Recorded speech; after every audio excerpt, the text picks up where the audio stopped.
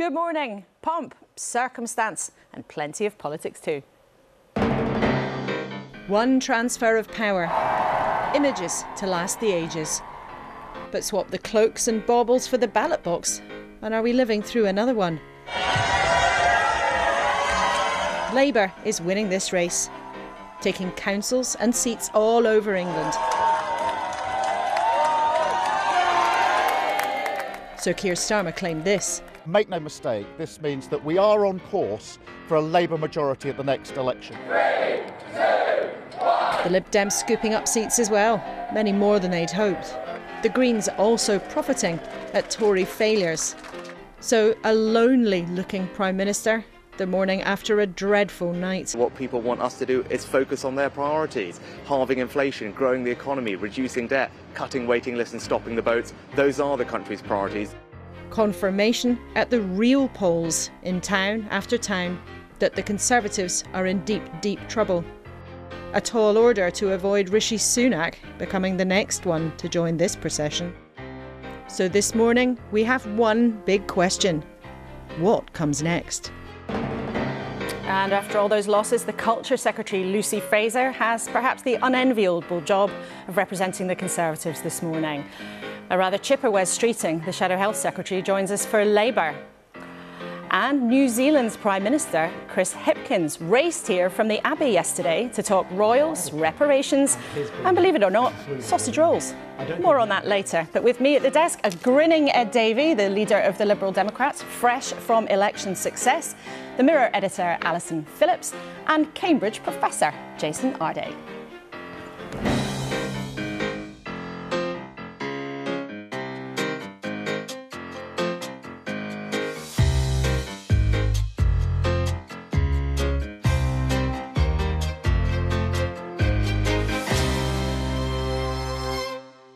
Morning, morning. A very warm welcome. Now, we might not have any cloaks or crowns or pomp or pageantry actually here in the studio, but we will have a lot of fun and we can show you all of that because it is, no surprise, all over every single front page. There you have it, the Sunday Times, the Mirror, and on the front of the Mail on Sunday, they're claiming that the King said the look that says, "Darling, it was a triumph." Who knows what he was actually saying.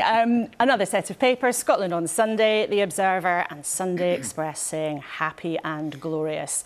And we can show you this is how Buckingham Palace looks this morning. It does look a little bit morning after the night before, but nice pictures to look at all the same.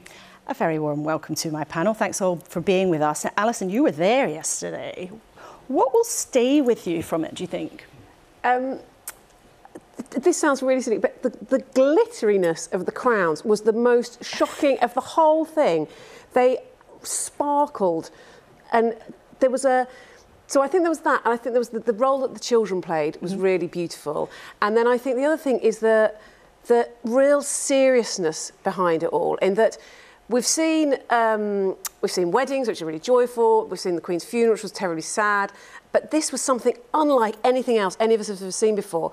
But there was a real seriousness and a real religiousness about it, which was quite unusual. And did that surprise you, actually? It really did, and it was very much the Church of England. This, I mean, it was, in many ways, sort of quite a diverse event, but the bottom line was this was a Church of England. This was between one man and his God. Could it really be then a sort of diverse event? I mean, we know, the Archbishop of Canterbury and the Palace said they were trying very hard to make it more inclusive and to make it less refined in a way, to bring everybody into it. But Jason, when you were watching it, did you feel that? Look, I think on the face of it, there were a lot of pointers or markers that demonstrated diversity and showed a significant difference in terms of what's happened over the last 70 years in terms of the coronation in 1953 and where we are in 2023. But what I would say is that in of itself, as Alison's pointed to, was a very Christian service, which isn't necessarily a bad thing. But in terms of the multi-faith aspect and the hyper-diversity that we would have liked to have seen across the intersect within society, I think that it didn't actually present that in reality. And it's easy also to get carried away because the images are so wonderful, and there were people that went to the mall to celebrate, but there were also people who went to go and protest. And at a protest in London's Trafalgar Square, it appears that some people were actually arrested for quite peaceful protest. Did you think that was appropriate?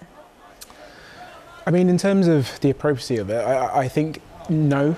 I think what we are beginning to see is an infringement on our ability to have free speech, and I think that it was a peaceful protest, and I think, to be quite honest, and without surprise, I think the police's reaction to that particular situation was pretty heavy-handed and rather unnecessary, in my belief. Ed, what did you make of that? Well, listen, the tradition of the coronation was fantastic, and we all rejoiced at that, and as monarchists we celebrated that. That's a British tradition. But there's also another British tradition, the right to protest, and we don't want that to be lost. I don't know the exact reasons why the police arrested those people, and we think should need some clarification on that. I think that's important. But I actually hold the government responsible. The Conservative government have been passing legislation to clamp down on protest that breached British traditions of civil liberties, and I think the Conservatives have got a lot to answer for. OK, well, you were at the coronation as well yesterday, and I think we can show viewers a shot of you sitting chatting to Keir Starmer in the pews of Westminster Abbey. Maybe the picture will hopefully come up in a minute. I just wonder, what were you two talking about? We talked about the coronation and the music. I mean, the music was fantastic. I mean, when Sir Bryn Terfield sang Kyrie Eleison, and I was could almost touch him, he was singing Kyrie Eleison in Welsh for the first time ever. It was an amazing event. So there was a lot to discuss. And yeah, we did talk about the local elections as well. We were both quite pleased. Well, we might ask you a bit more about that a bit later on. Thank you, all three of you, for now. Stay with us, because plenty ahead. Now, by early Friday morning, with losses stacking up, it was obvious the Tories were having a very bad night. The Prime Minister was asked about what was happening at Tory HQ. Actually, we're making progress in key election battlegrounds like Peterborough, Bassetlaw, Sandwell. But the message I am hearing from people tonight is that they want us to focus on their priorities and they want us to deliver for them. And that's about halving inflation, growing the economy, reducing debt, cutting waiting lists and stopping the boats. When he says progress there, let's talk about what he actually meant. The Tories added 1 councillor in Peterborough, 4 in Bassetlaw and 2 in Sandwell, and none of those councils are under Conservative control. And the results got worse for the party throughout the day. In the end, the Conservatives lost more than 1,000 seats. That was at the worst end of expectations. Labour won an extra 500, the Lib Dems more than 400, and the Greens almost 250. Good performances all round for those three. Well, the Culture Secretary, Cabinet Minister Lucy Frazer joins us this morning. Welcome. It's great to have you here for the first time. We've just heard Rishi Sunak there responding to really heavy losses by just repeating his 5 pledges that he makes again and again. Does he get the scale of the problem you have? I think so. I think he also said, recognising it's so sad to see so many councillors lose, whatever party they're from, hard-working councillors across the country. I think we absolutely recognise that we need to take action and deliver. But let's just look at the context in which those local elections took place. We've been in power for 13 years. We've just come out of a pandemic that's affected everybody's life and is affecting the cost of living. We're still at war in Ukraine and supporting Ukraine.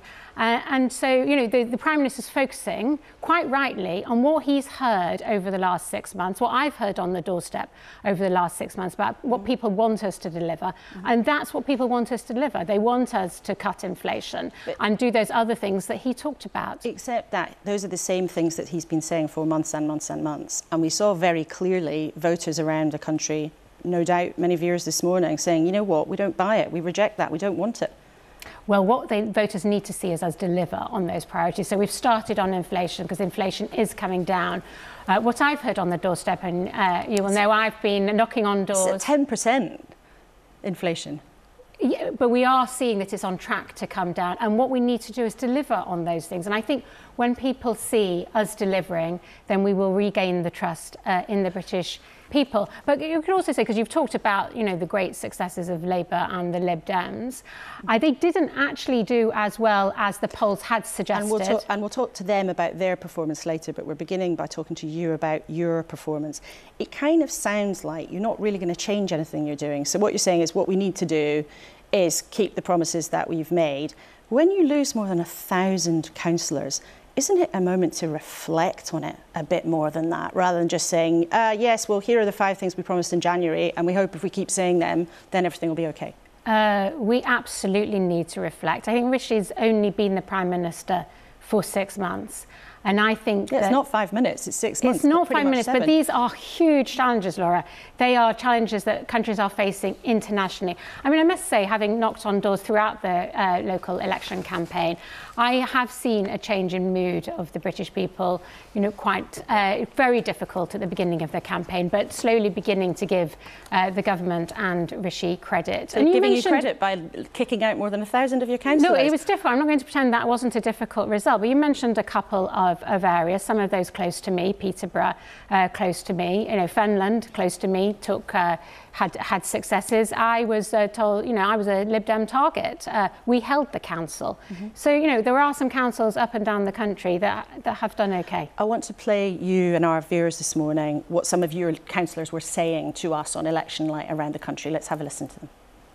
The Prime Minister and Chancellor and the rest of the government need to bring out a positive agenda that people are prepared to support. It was all to do with government issues. I mean, locally we were getting very positive feedback, but what people had concerns with cost of living, the fuel, the prices, the mortgage, immigration, and they feel like the government isn't actually on their side, and I'm saying that as a Conservative. We have done a good job. We have really looked after our electorate. We're building more and more affordable homes. We've built council houses where we're really trying to look after everyone in our district. But unfortunately, on a national level, we've been let down. You've let down your councillors around the country. One of them said, I'm a Conservative, and voters don't think the government's on their side.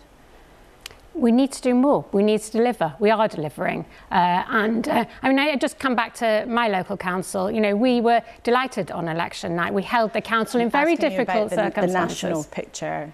And it is grim, and people are not convinced that Rishi Sunak is the man who can actually keep the promises that he makes. Well, I've seen in Cabinet, I worked with him for a year in the Treasury, and I've seen he's a man capable of delivering, and he is delivering. We talked about inflation, cutting the debt. We've seen action on small boats, and we've seen a cut in waiting lists in relation to the NHS. But I do want to come back to the other parties, because in order for Labour to win at the general election, historically, they would have had to have gained, be ahead by 30. Can I just make this point? Labour later in the programme about their above. performance, but I'm asking you about what's going on with the Conservatives.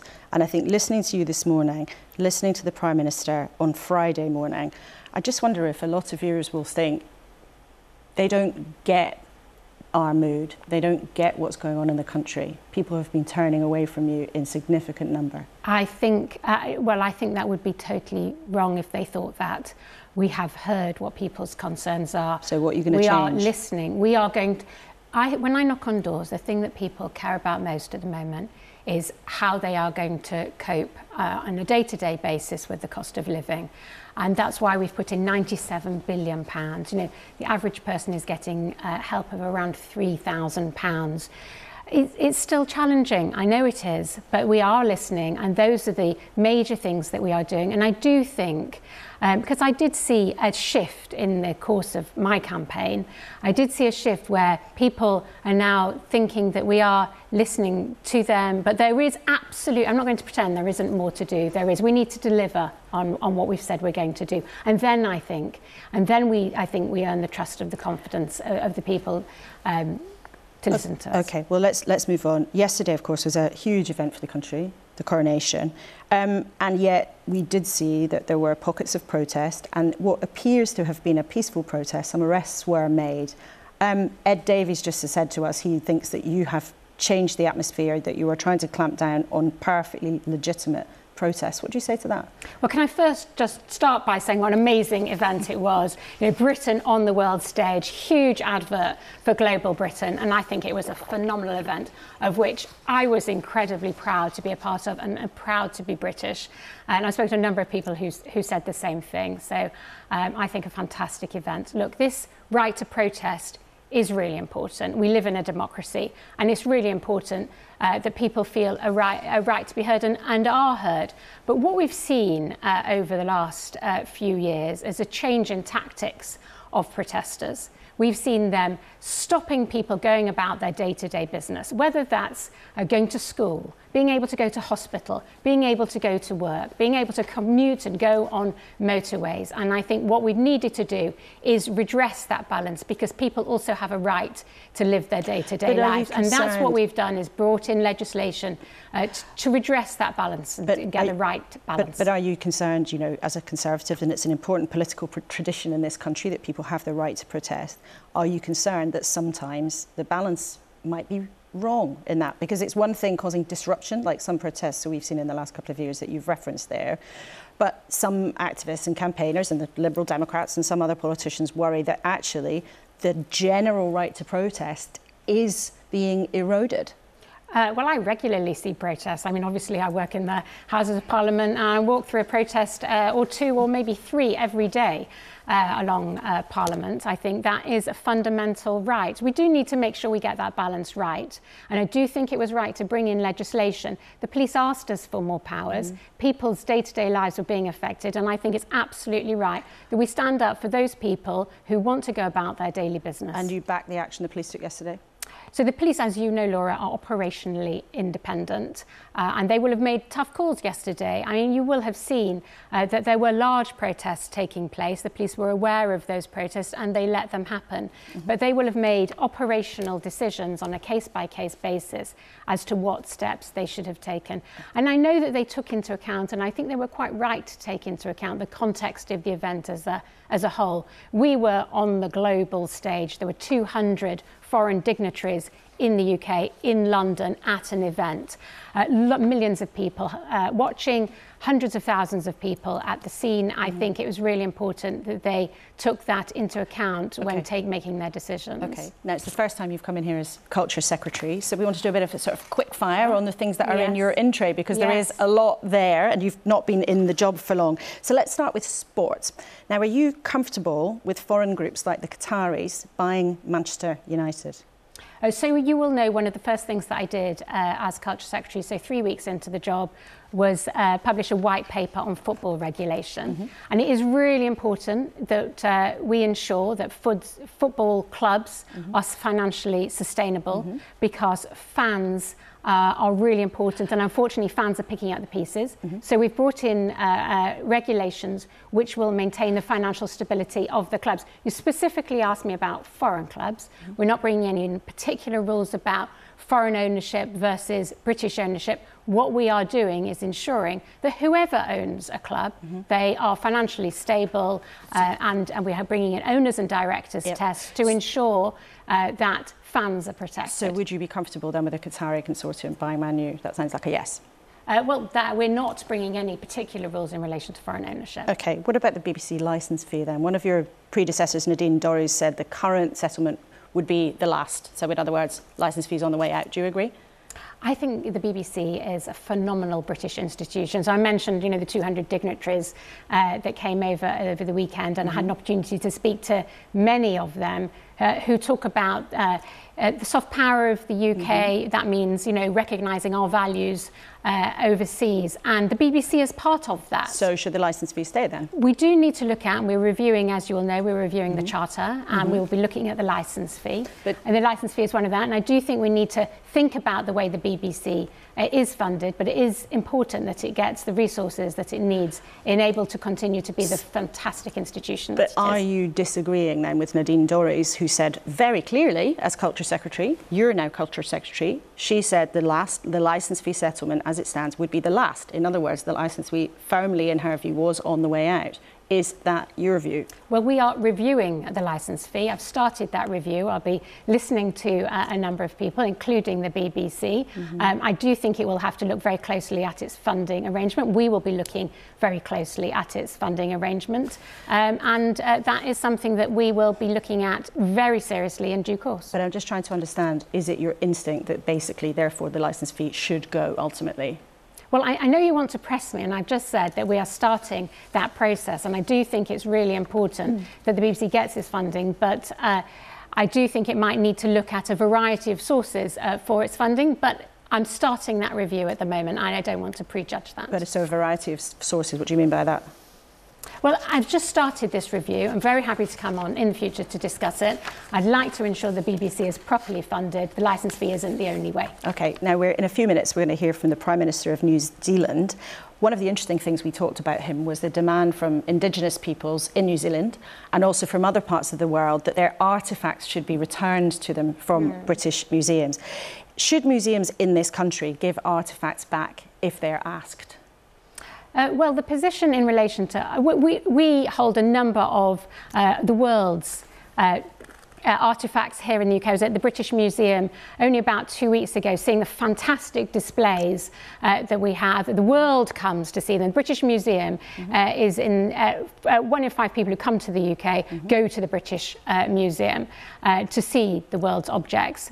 Those items are owned by the British Museum, by the trustees of the British Museum, and the law states that they should not be returned. So they should not be returned? The law states we have no current plan to change the law. And will the Greeks ever get the Parthenon marbles back? Well, as I stated, we have no current plans to change the laws, and those are legally owned by the trustees of the British Museum. OK, Lucy Frazer, Culture Secretary, great to have you with us in the studio. Thank you very much indeed for coming in.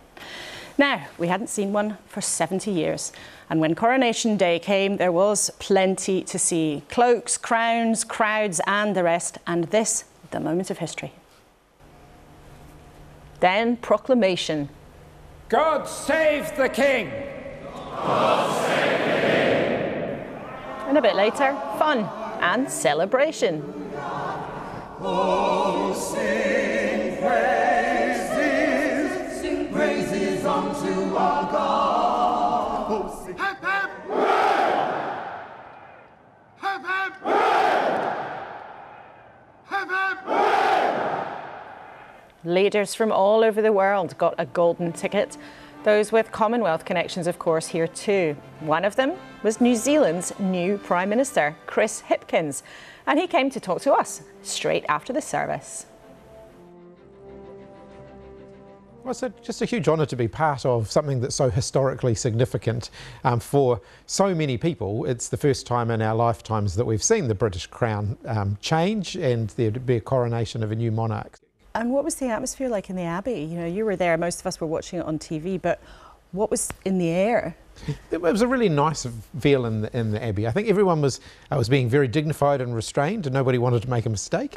But actually, you know, just a real feeling of goodwill and excitement about the fact that something, you know, that was very, you know, historically significant was taking place. Now, you met King Charles this week, but you've just taken over in January from Jason Arday. When you met the King, did he have any advice about taking over from a world-famous woman? No, I can't say that was something that we talked about, but we did have a very warm conversation. Can you tell us what he did say to you? We talked a lot about the flooding and the cyclones that have happened in New Zealand in the first part of this year, and you know how the recovery efforts were going, and also, of course, that led to a conversation around climate change, and you know those are issues that are near and dear to the hearts of many members of the royal family. Now, you've just been at the ceremony, met the King, but you've been a Republican, I think, all your life. You don't think the monarchy should exist? Well, it's not that I don't think the monarchy should exist. I describe myself as a technical Republican. Okay. So if you were going to, you know, write a constitution for New Zealand, who would be the head of state? In my mind, it would be nice to have someone who is in New Zealand to be our head of state. Having said that, we, like the UK, have an unwritten constitution. And as soon as you start making a fundamental decision like having a different head of state, it raises a whole lot of other constitutional questions as well. And the system that we've got actually works quite well at the moment. You know, to all intents and purposes, other than on ceremonial occasions, the role of the King or the monarch is actually performed by a Governor-General who is based in New Zealand. And so what we have at the moment, you know, it wouldn't be what I would design if we were designing the system from scratch, but actually it's working okay, and there isn't a groundswell of support amongst New Zealanders to ask for change. That's interesting. Do you think, though, New Zealand might become a republic in your lifetime? I think it will happen eventually, but you know, there have obviously been some recent opportunities with the passing of the Queen, for example, would have been an opportunity if New Zealanders wanted to say, hey, now we think now's the time to have the debate. There hasn't been a groundswell of support for even having a debate. So, you know, I think a lot of New Zealanders take the view if it's not broken, don't try and fix it, and it's working okay. But that's not your view. Your view is you would rather that the link was phased out. Oh, look, like I said, if I was designing a system, this wouldn't be the system that I was going to design. But I also don't think it's a pressing priority at the moment. There's a lot happening, and this isn't at the top of the list. Did you swear allegiance to the King at the ceremony? I did at the ceremony, and I also did when I was sworn in as Prime Minister, because under our oaths and affirmations in New Zealand, when you take on a political role, a publicly elected role, whether it's as a Member of Parliament, as a Minister or as Prime Minister, you swear allegiance to, previously, Queen Elizabeth II. Now you swear allegiance to King Charles III. Does it feel weird to you to have to do that? The King is our head of state, so and until New Zealanders make the view, take the view that should change, I don't have any hesitation in doing that, because ultimately the King is our head of state, and I do that in the service of the people of New Zealand. Now, one of the interesting things about this moment of change is there's a lot more conversation in this country and other countries about the UK's past. And some of the Indigenous leaders from your country have signed an open letter to King Charles asking for an apology, asking for reparations, an apology for colonialism and slavery. Do you think the British monarchy should apologise for past mistakes? Well, in instances where a wrong has been established and it's and a redress has been agreed, an apology from the Crown, in some cases delivered by the Crown, has been included within that. I don't think you can do that in a non-specific way. I actually think it's more important and more meaningful if you're actually looking at specific harm done to specific groups of people. And we've got a process in New Zealand. The Treaty of Waitangi was our founding document as a country, and we've got a process for reconciling breaches of the Treaty of Waitangi, and there were plenty of them. And over time, we're working through a process. It's taken several decades and we're not finished yet, but we do work through identifying what those breaches were, what the harm caused by them was, actually creating a record of that, and in many cases the redress includes a full apology, and that can come from the Crown. And it's interesting, in New Zealand you have taken this head on, had this big process. Do you think it would be good for the UK to follow that example? I think really every country's got to make their own judgments about that, and it's not really appropriate for me as a leader of New Zealand to tell other countries what they should do. But I would speak very positively about our experience. It hasn't been easy, and there's no doubt when you look into the past and you delve into the past and you identify what's happened, in many cases horrific and horrible things have happened. Actually making a record of that and then acknowledging it and finding a way of providing some redress, I think that it's a very, very powerful thing, and but it isn't easy, and it won't be quick. So any other countries who are looking at doing this, one of my messages is you have to do it appropriately, and you have to approach it very openly, and you won't always get it right either. So it's always a work in progress. But if it was right for the New Zealand government to do it, then wouldn't it be right for King Charles to do it? Like I said, other countries, it's really a matter for the governments of other countries to determine what's appropriate in their context. And these issues are often tricky, and just as you were leaving to come here, one of your own ministers quit to join the Maori Party. She said she wanted to join a political movement that was unapologetic about Maori political involvement. Do you think your party's failed to represent the cause, therefore? No, I don't. I think, Māori New Zealanders don't all have one view politically. But, like every section of the population, every ethnicity, they'll have a variety of different views. And you'll see that represented in our parliament. We have Māori members of parliament in most political parties. And I think that's a welcome thing. It suggests that the diversity of our parliament is ensuring that we have what we aspire to have, which is a true House of Representatives. She obviously felt, though, that your party was not representing that cause properly. Yeah, and look, I haven't had the opportunity to speak with her about that, so I won't speak on her behalf. Obviously, I'm disappointed by that, but I know that our Māori members of Parliament in the Labour Party play a really important role within our team, and they are outspoken on issues affecting Māori members of our community. There's also been a big change in this country, obviously, with us leaving the European Union, and there's a big conversation in this country about about whether or not Brexit has damaged the standing of the UK around the world. Do you think it has? We obviously welcome the opportunity to trade more with the United Kingdom, and the opportunity for us to negotiate and enter into a free trade agreement with the UK post-Brexit, which is what we've been able to do, is something that we welcome. Ultimately, Brexit's really a matter for the UK government and the people of the UK, but we are excited by the opportunity to increase our trade with the UK. Who got the better deal in the trade agreement? I think all trade agreements, you've got to make sure that both sides are getting something out of it, and I think that that's the case with this one. Is it? If you look at the estimates of how much both sides will get from it, the estimated impact on UK GDP is about 0.01%, I think, and for you it's 0.35%. It's a bit one-sided, isn't it? Well, the UK, of course, is a much, much larger economy than New Zealand, so a single trade agreement is going to, by definition, make up a smaller contribution of their GDP. Right. We're a very small trading nation, and our export industries, particularly in some of the areas where the trade agreement covers, they're a very big part of our economy. So I don't think it's I think as a percentage of GDP, it's probably not a fair comparison. Some of our farmers aren't that happy, though. And I just want to read you how also some of the reporting of this deal was represented in New Zealand. A reporter by News Hub in New Zealand, when the deal was struck, said, "A world away from rejoicing Kiwi farmers, their well-wearing counterparts in the UK feel as though they're the sacrificial lambs." I don't think that's true. I mean, I think if you look at our primary sectors, for example, there's a seasonal aspect to this which is quite complementary. So I think there's certainly plenty in the deal for both sides. What would you say to a grumpy farmer in the UK, though, who thinks that New Zealand cleverly pulled one over on the UK? Oh, I don't think that that's true. You sure? Absolutely. Members of the audience might not know, but you are a huge fan of sausage rolls. This is one of the things that you are known for. Now, sausage rolls are also very, very popular in the United Kingdom. And you were presented with a platter of them by Rishi Sunak. And King Charles apparently also gave you a tray of sausage rolls. Did you ever think that your career in politics in New Zealand would result in the King of the United Kingdom giving you a platter of mini sausage rolls? I have to say that there have been some surreal moments in the past week. For a boy who grew up in the working class suburbs of Lower Hutt, becoming Prime Minister of New Zealand was a pretty big honour. Obviously, coming all the way around here to this side of the world and to meet with all of the people who I've met with in the last week, it is, you know, it has been quite significant. Yeah.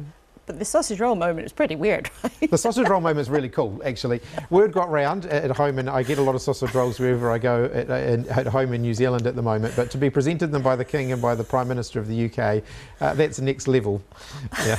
I've got to ask this finally. Whose sausage rolls are better? I would make a strong case for the UK, obviously, but what's your view? Well, I've been asked whether the King's sausage rolls or the Prime Minister's were better, and I'm not going to get into that because I think that would be dangerous territory for me. But it depends. You know, there's a lot that goes into a good sausage roll. You've got to get the right mix of meat and pastry. And so far, though, for the ones that you've tasted here while you've been here, have they been as good as the ones at home? They've been pretty good. They've been up there. Yeah. Chris Hipkins, Prime Minister of New Zealand, thank you very much indeed for coming into the studio. Thank you. Well, we thought our politics was sometimes a bit strange. There we go. Chris Hipkins, the new Prime Minister of New Zealand and sausage roll fan. Now, I'm sure there were plenty of sausage rolls consumed yesterday and probably plenty more today on the way. Here is Tina Dahaley from Morecambe with what's coming up later today on BBC One. Join us this afternoon as we celebrate the coronation at street parties and community events across the UK. I'll be here in the Lancashire seaside town of Morecambe, which is hoping to break the record for the biggest street party for the coronation in the world. From Bude in Cornwall to Westray in Orkney, Enniskillen in Northern Ireland to Cowbridge in Wales and more. We'll be live with those coming together to enjoy the bank holiday weekend. That's this afternoon from 12:30 on BBC One and on BBC iPlayer. OK, make sure that you stay tuned for that a bit later on, sausage roll or not. Now, there were some really interesting things in that conversation with Chris Hipkins, I thought, and New Zealand, he told us, has sort of confronted some of the things that went wrong in its past. And on that question of reparations, he was careful to say, I'm not going to tell the UK what to do, but I speak of it very positively. Jason, do you think some sort of reparation process or maybe even an apology from the government or the royal family is the kind of course that people should be thinking about now because of slavery and some of the things that happened during the empire period? I think so, Laura, and what kind of Chris beautifully articulated was the importance of having a treaty that actually puts that in place, you know, for that, I guess, apology, one, to be in place, and two, the kind of landscape to recognise the harm that was caused to the Indigenous people of New Zealand. We don't have something similar within the UK context.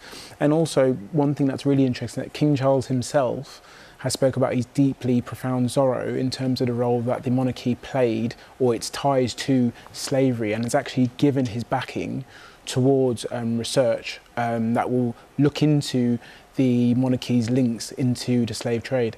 And do you think it would actually make a difference to some of the relations inside the UK, you know, relations, community relations, or if we think about what happened much more recently than anything that happened during the period of empire with Windrush, for example? Do you think that if the king came out explicitly and did this kind of thing, it would make a difference?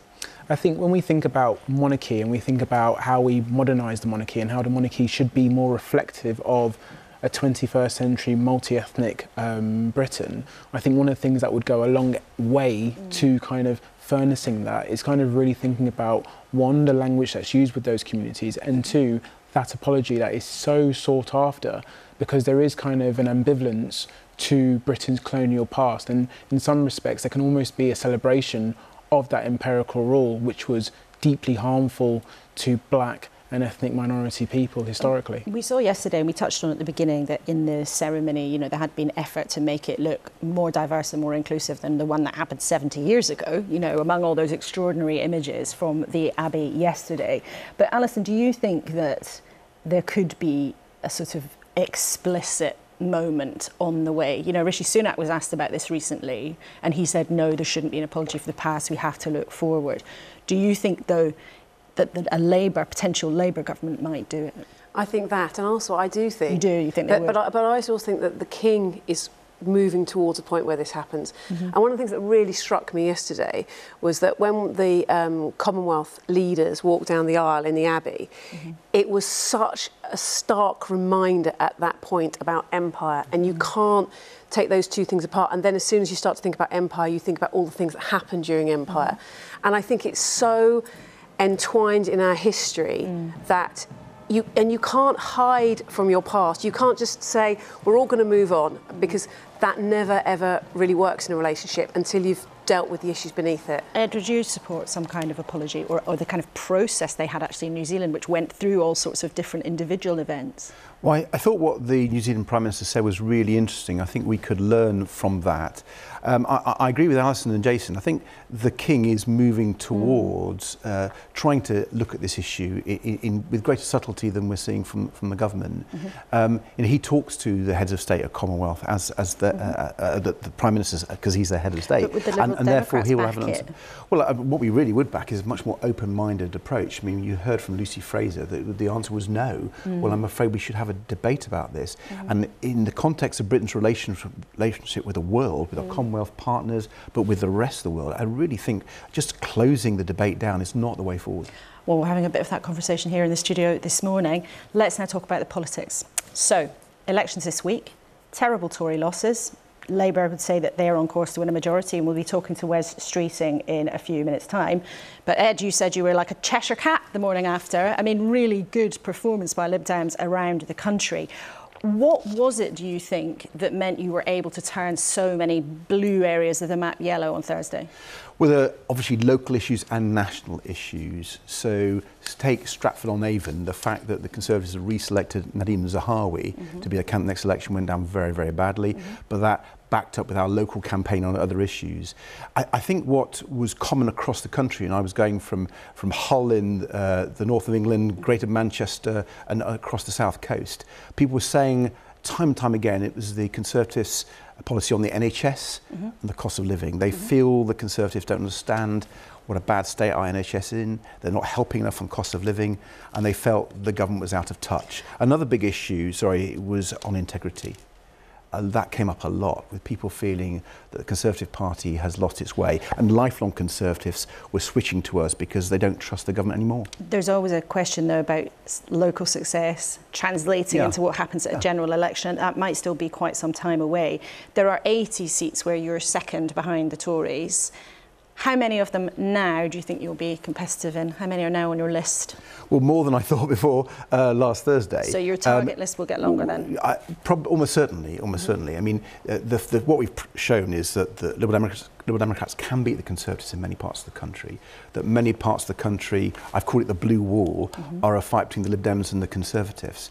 And what we've shown is our ability to do that. But what I'm not going to do is take people for granted. We've got to work for those votes. We've got to deserve those votes through our policies and our campaigning, and showing that there is a different way. But before these elections, there were suggestions, pretty well-sourced suggestions, that the Lib Dems might look to get about 25 or 30 seats at the next general election. Are you now feeling that that ambition can be bolder? Laura, you've been doing your job and it worked for the BBC for a long time. You know we wouldn't give a figure on it, because that'd be wrong, because it would be taking voters for granted. But is your ambition growing from what you've seen I'm this very week? ambitious for the Liberal Democrats. So, I believe we can win more MPs, and we can defeat many Conservative MPs across the country. Well, let's talk about then your relationship with the Conservatives, because on this week's numbers, it suggests that Labour would be overwhelmingly the biggest party, but wouldn't be able to necessarily govern on their own. It might be a hung parliament. You've clearly ruled out working with the Conservatives under Boris Johnson, but would you consider working with Rishi Sunak in some kind of coalition? No. I spent all my life fighting the Conservatives. You were in coalition with them for 5 years. You sat around the cabinet table with Laura, David Cameron. And I fought them every day during that period, let me tell you. But you were on the same side. You were part of that government. You can fight within a government. It's quite possible, and I did every single day. And I beat them on things like renewable power, where we quadrupled renewable power. But when I became leader of the party, I made it very clear that my job was to get the Conservatives out of government. So I want to beat lots of Conservative MPs, and it wouldn't be very sensible, would it, having spent all that time defeating Conservative MPs, trying to get them out of government, then to put them back in. Well, politicians sometimes change their minds, but you've been very clear you're not going to do that. What about working with the Labour Party? Would you do a coalition deal with Keir Starmer? Well, that is a hypothetical question, because we don't know what's going to happen after. It's a very real political question. Well, we don't know what's going to happen after the next election, as you know. And, you know, as I said just to one of your questions earlier, we are not going to take the voters for granted. We have got to earn their support to manage to get into a position where there are many more Liberal Democrat MPs in the next Parliament. But you are explicitly ruling out working with the Conservatives. I know you don't want to give 100% clarity, but by implication you are open to working with Labour in some kind of coalition arrangement. No, the focus is on getting rid of Conservative MPs, and I make no apology for that. Our viewers aren't daft. They can hear you're very happy to say, I'd never work with the Tories, but you don't say that about the Labour Party. So if there were to be a hung Parliament, and the Labour government, Keir Starmer gets you on the blower after you chat in Westminster Abbey and says, OK, I need your backing, what would your price be? But listen, that is a hypothetical question. When I'm knocking on doors around the country and I'm talking and listening to people on the NHS and the cost of living, on sewage and many, many other issues, they're not bringing that up. They want to know what the Liberal Democrat policies would be. And what I want to do is to win lots of seats, mainly off the Conservatives, some off the SNP, and then you'll have lots of Liberal Democrat MPs able to push forward Liberal Democrat policies, whatever the combination of the next Parliament. And whatever the combination might be, the Liberal Democrats have previously, we've had an understanding from your party that the price of working with Labour would be proportional representation, a change to the electoral system. Is that still the case?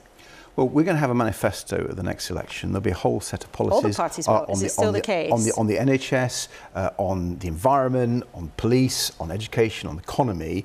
And yes, electoral reform is very important for the Liberal Democrats. I've made that clear time and time again. I think our current system fails the voters. It doesn't put the voters in control of politics. That's wrong. So I want to make sure. So in this situation, PR would have to be on the table. PR is absolutely on the table for the Liberal Democrats. Of course it is. It has been for years. And I'm determined to try to make sure our democracy is fairer to people and more representative. OK, and just before we close, I have to show our viewers a selection of your stunts on the campaign trail. You look like you're having a great time. And your stunt this week was a giant clock. You had the tractor, you've had the blue wall. Here we are, starting with the blue wall. That seems like another time. I'm making a point. time ago. Here was your tractor. Yeah. Is that your favourite one? Probably, actually. The tractor was the favourite. And I this did was like the here you clock. were on Friday. So I wonder what's next. The cuckoo didn't come out quite much. But was there a cuckoo meant to pop out of the clock? There was, but we got the confetti, we got the TikTok. I think we made the point clear. The time is up for Rishi Sunak. OK, Ed Davey, thank you very much for now. Whatever next, well, take a look at this.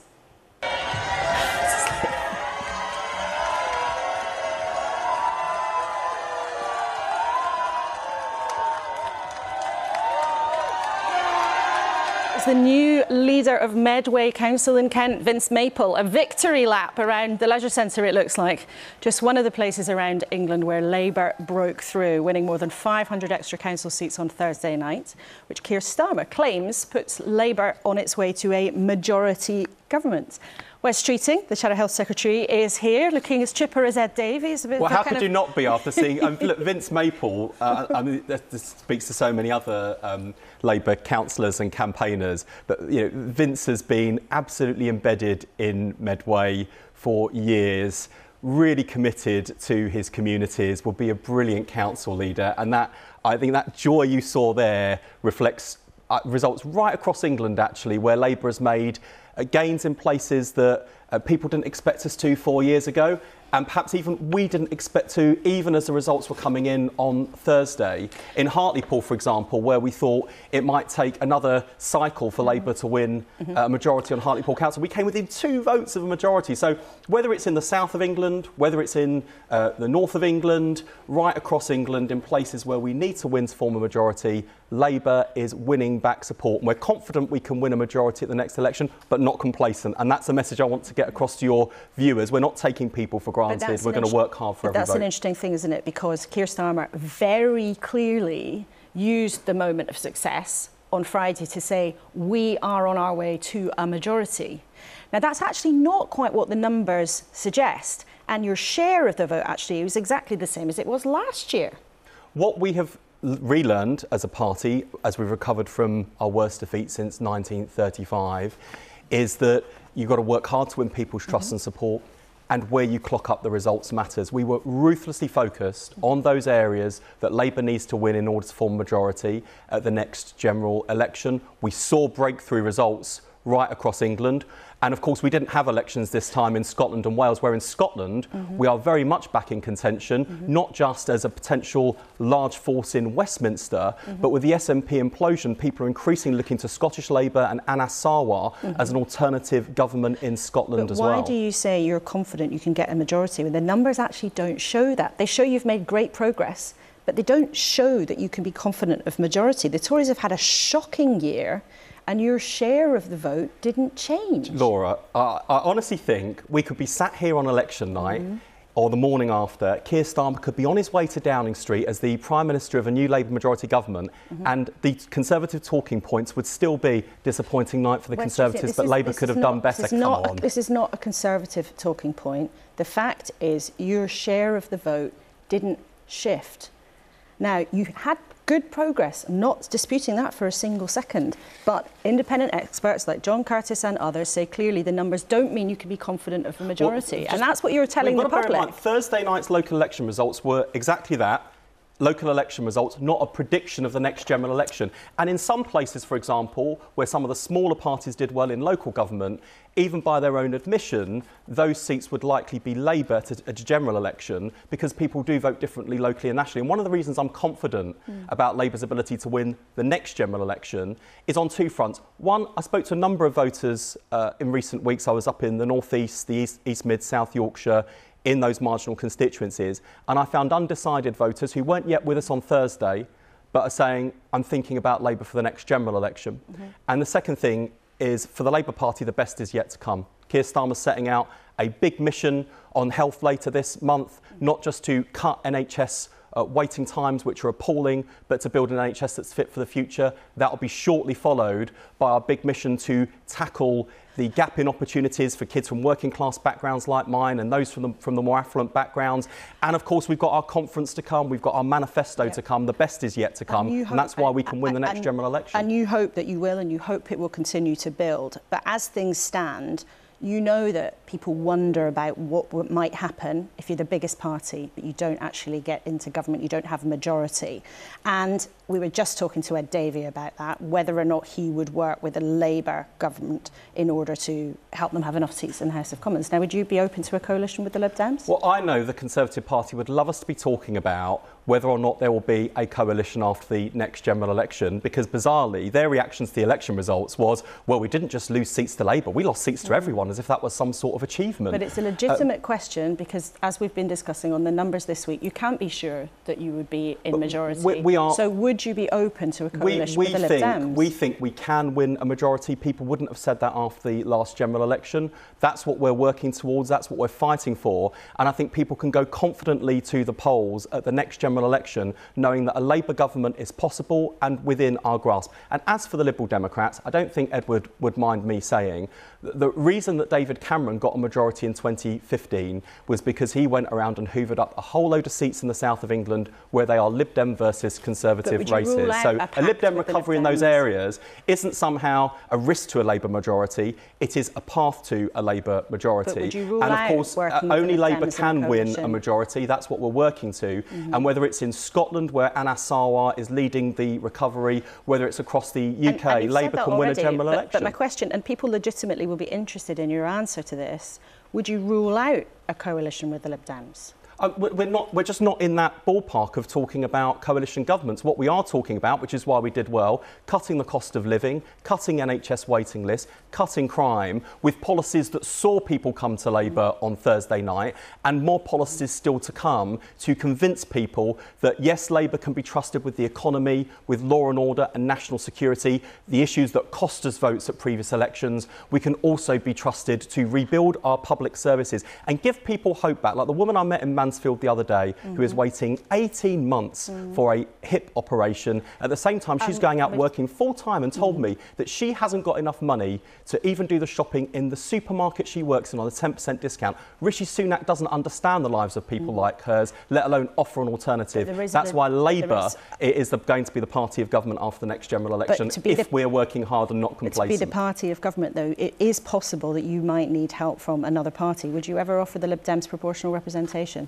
I don't think proportional representation will be in Labour's manifesto, would be my prediction. I think Keir's been clear about that as well. We've got more work to do on our manifesto, which will be published closer to the election, but people can already see whether it's the windfall tax on big oil and gas companies to lower people's bills, whether it's the biggest expansion of NHS staff in history funded by abolishing the non-dom tax status, whether it's 13,000 more police officers on the streets in neighbourhoods. Labour's got the policies that speak to the priorities of the country. Rishi Sunak had nothing to say and hasn't even had the decency and humility to apologise for being so out of touch. Well, and that's a question people. for him, not a question for you. Ed, I know you've been listening intently. It doesn't sound like proportional representation is going to get into the Labour manifesto. What do you say to that? Well, it's up to the Labour Party. It'll be in the Liberal Democrat manifesto, and we'll be putting forward very ambitious policies, particularly on the health service, the economy, the environment, local policing. We'll have a fascinating manifesto, and I'm really looking forward to putting it to the people. Goodness me, I didn't imagine we'd end up talking about manifesto so much this morning, but there we go. I want to talk to you also about the protests yesterday at the Coronation. Now, it was an event that lots of people clearly enjoyed massively, but there were what appeared to be some peaceful protests where arrests did take place. Are you comfortable with what you know from what we saw yesterday, or do you think that there are some questions about how it was handled? Well, one thing that I do feel reassured about this morning is that the Metropolitan Police and their new Commissioner, Mark Rowley, know that there is a gap at the moment in terms of public confidence in policing, and the Met Police in particular, and where the Met would want to be. And they are explaining and justifying why they made arrests in some cases yesterday. Now, I think we'll wait and see. That these are potentially still ongoing investigations, so I shouldn't comment on individual cases. We'll wait and see whether they got that balance right. But the accountability piece in this is important. It's also important to acknowledge that, you know, while most of us yesterday were celebrating, it was an amazing day. People pat the Mall, pat the Abbey, and lots of street parties in my constituency over the course of the next couple of days. There were also people protesting in Trafalgar Square for a Republic. It's a legitimate view, not one I agree with, but I thought actually that shows our democracy at its best, that, you know, people can disagree and disagree well, I hope. And I think it's for the Met to explain the arrests and make sure they got the balance right. And as we've seen, if they didn't get it right, I think the Casey review demonstrates important to hold your hands up, but we'll wait and see. And we're almost out of time, but I just want to ask you briefly, we've talked a lot about the idea of reparations or potentially an apology for some of the things that happened during Empire from the royal family or potentially for the government. Would Labour do that if you win the next election? Well, I think in terms of an apology, Tony Blair apologised back in 2007 when he was Prime Minister. I think in terms of, well, I think I'll say a couple of things briefly. One is that we've got to view British history in the round, the highs, the lows and the in-betweens. I don't think it makes us, we shouldn't be on the defensive about our record on Empire. We should just be honest and open about the terrible injustices but also let's more importantly look to the future. From my own perspective, I think it's outrageous that black women are 4 times more likely to die in childbirth than white women. I think it's appalling actually that the gap is there in terms of people from the richest and poorest backgrounds as well, 2.5 times more likely to die if you're a poor woman than a wealthy woman. Focus on the future. Let's tackle the health inequalities, the educational disadvantage and the class barriers in our society that hold people from working class backgrounds back and often people from ethnic minorities a double disadvantage. Let's look to the future and build a fair, more just, more equal society. That's what Labour stands for. That's our record. OK, Wes Streeting, always great to have you with us in the studio. studio. Thanks for coming in. Now, it's nearly 10 o'clock, believe it or not. And remember, we started this morning asking what comes next for our political parties after the elections on Thursday. We absolutely need to reflect. I think Rishi's only been the Prime Minister for 6 months. And I think it's not 5 minutes, it's 6 months. It's not 5 minutes, but these are huge challenges, Laura. They are challenges that countries are facing internationally. Labour is winning back support. We're confident we can win a majority at the next election, but not complacent. OK, feels like we're already in the general election, doesn't it? Goodness me, final word to our panel. Alison, in your view, what does come next from our political parties? I mean, I feel we've really had a flavour for it this morning. Rishi Sunak seemed like, keep your head down, carry on, let's hope it might be OK, and Labour just increasingly bullish. Yeah, I think Rishi Sunak's plan is that the further away he gets from the car crash of Johnson and Truss, that he might be able to gain ground with people who lost faith during that period. And I think from Labour, it's interesting.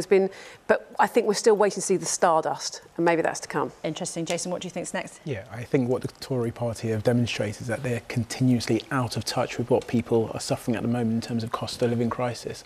But I do think that that's not a reason for people to kind of make profound judgments on what may happen in the next general election. I think complacency is the thing that could potentially cost Labour, and hopefully it won't. And a year is a lifetime, a century in politics. Final word to you, Ed. Well, it's really clear that people are fed up with the Conservatives for all their policies. I think it's now the responsibility for the Liberal Democrats and other parties to put forward their positive case. What are the things? And make it clear that people understand all what we stand for, I think our great policies, and hopefully when they do, we can do even better. It does feel like we're already in the election, even though it is a century away in political years. All three of you, thank you so much for being with us this morning. Jason Arday, Alison Phillips and Sir Ed Davey, who's got the biggest smile in politics this weekend. This week, Rishi Sunak's hope that keeping calm and carrying on would appeal has been confronted by the reality that right now, at least, voters, lots of you, want to punish his party. Shaking that mood in time for a general election is not impossible, but it's a tall order after 13 years in charge. But clearly, Labour scents victory. Yet it still has a task to persuade you it deserves enough of your support to get into government on its own. But enough of sketching out the future. Thank you so much for your company, and you can, of course, catch up on iPlayer. But let's close this morning with a final look at a day of history, King Charles III's coronation. Goodbye.